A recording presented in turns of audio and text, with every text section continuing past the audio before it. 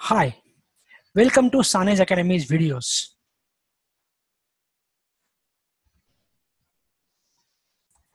In this video, you are going to learn the concept of bootstrapping with a very simple example.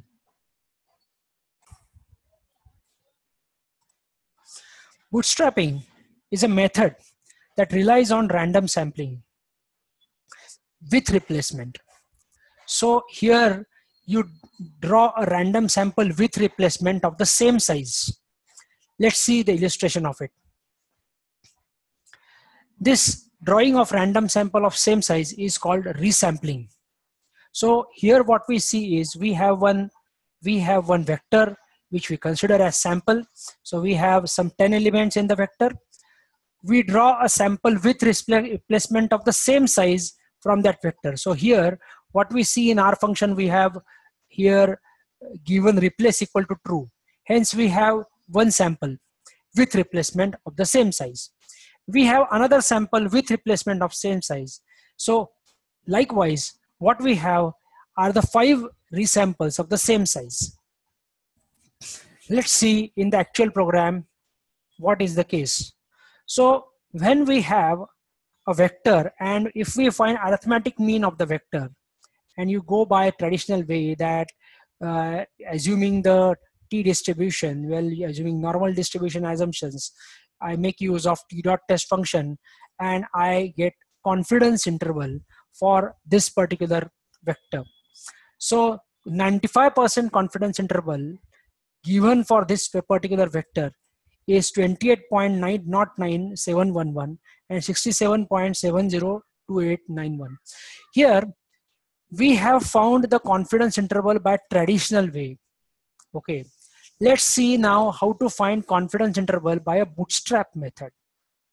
Now, first thing what we are going to do in our bootstrap is we are going to obtain the resamples. The way we obtained resamples in the earlier example, we are going to obtain resamples, 1000 resamples.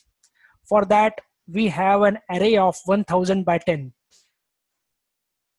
So here now, we are obtaining some 1000. So every iteration is performing a sample with replacement.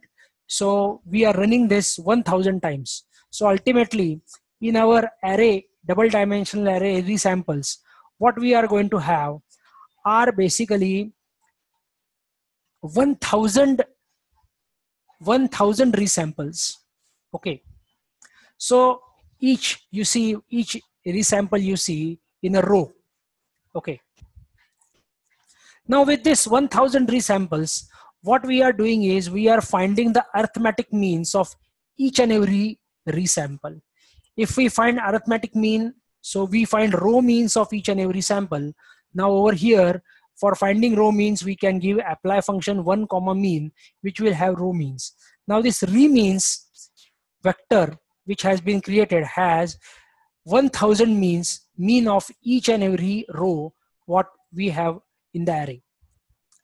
Now with this, we do one processing that with remeans, we find 2.5th quartile, we find 5th percentile and 97.5th percentile. So we have a percentile.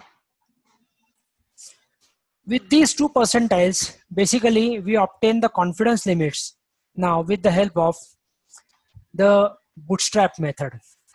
So what we have done over here is we first of all resampled. We resampled some 1000 number of times. Among the 1000 resamples, we calculated the mean. After calculated the mean, we took 2.5 percentile and 97.5 percentile. So basically what we gained from it is basically we found the middle 95%. Now 2.5 percentile, actually what we are doing is we are leaving 2.5% from the left, and with 97.5 percentile, actually we are leaving 2.5% from the right. That means in all what we are doing is we are leaving 5% and we are taking 95% in the middle, and hence we have a confidence interval as 32.1975 and 62.60925 by bootstrap method. Hence, summing up, what we need to do is that we first of all draw a random sample resample from the sample. For the resample, we compute mean. We repeat steps 1 and 2 for some 1000 repetitions, iterations. Then we have some 1000 means. With 1000 means, we take 2.5 percentile as the lower confidence limit and 97.5 percentile as upper confidence limit.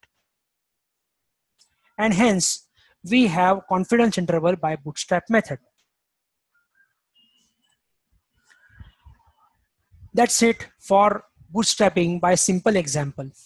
For if you want to watch more videos, you can watch. You can continue to subscribe my channel of Sane Academy.